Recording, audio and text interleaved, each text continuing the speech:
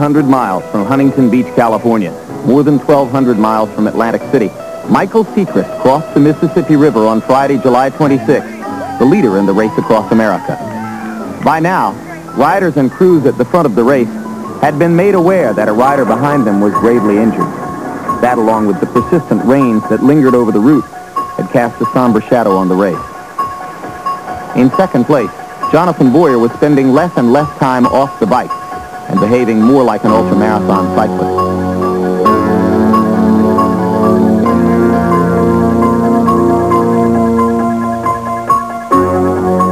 The two riders were locked in the most competitive battle the race had seen in its 4-year history.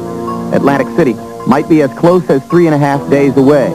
Now, in a town just east of Memphis, at 3 p.m. Central Time, Boyer closed in, determined to fulfill the failed prophecy of the night before, that he could go by Secrest and never have to see him again.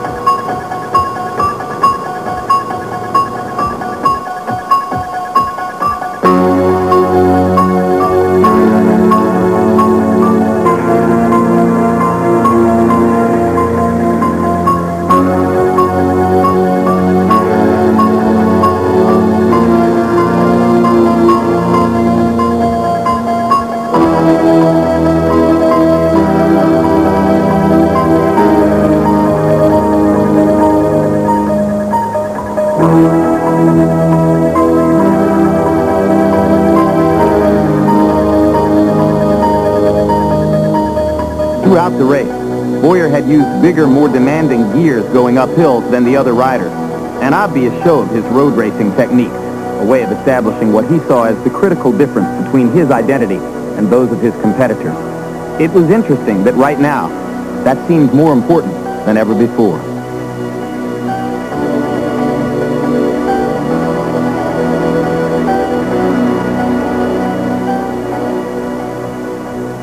What did you think of that? Oh, it's impressive, but big deal. I mean, who can push a 119-inch gear up and down hills for 1,200 miles? I can push just as big a gear as he can, but why? He'll fall flat on his face. No sleep? Can't do it. That's intended to be inside your path, and now you're going to try to open up a big gap? I don't know. So what was it? I don't know. The venting of anger. What are you angry about? I didn't like what was going on. And I don't want to get this position. Looking back at what happened last night, what's I don't your want to talk assessment? about it. It's over with. That's it. I have nothing to say. Now you're in a whole new frame of mind. Yeah. How would you characterize it? If you have enough willpower and you want something bad enough, you can get your body to do anything.